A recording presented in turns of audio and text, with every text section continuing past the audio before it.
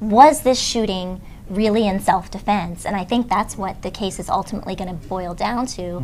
And you know, you and I were talking earlier today about this stand your ground law, and that happens to be the subject of a column I'm writing for this week. And as it turns out, since this law passed in 2005, the number of justified homicides in the state of Florida has gone up significantly. And I think one of the big problems with the law is that it's so broadly applied that one man's interpretation of his life being in danger may not be the interpretation someone else has, and this, you know, allows someone to make judgments in this case that may have been wrong. Yeah, and that's something that courts have struggled with, because these cases have popped up all over the state, and some of them have been, you know, just the kind of thing that the critics of this law warned would happen. But I talked to one of the main sponsors of the bill back from 2005, Representative Dennis Baxley. He's a Republican out of the Ocala area.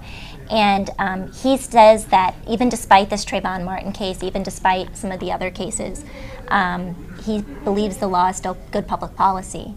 But he also says that he doesn't see how you could apply stand your ground to a case like Trayvon Martin, where it appears that George Zimmerman pursued the person who was killed. Now, you know, he's not a judge, he's not the prosecutor, you know, in this case. He's just the guy that sponsored the original bill language.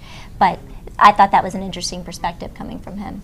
Well, I would agree, and I think that the fact that Mr. Zimmerman did appear to pursue Trayvon may really open some people's eyes about maybe narrowing the focus of this law. Right, and that issue, it's hard to say, you know, each of these cases is so different, and like you said, the law is being applied so broadly. It does seem like it needs to be refined in some way.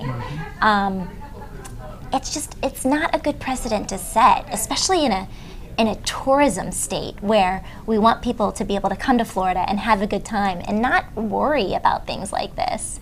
You know, it seems like it needlessly makes people on edge.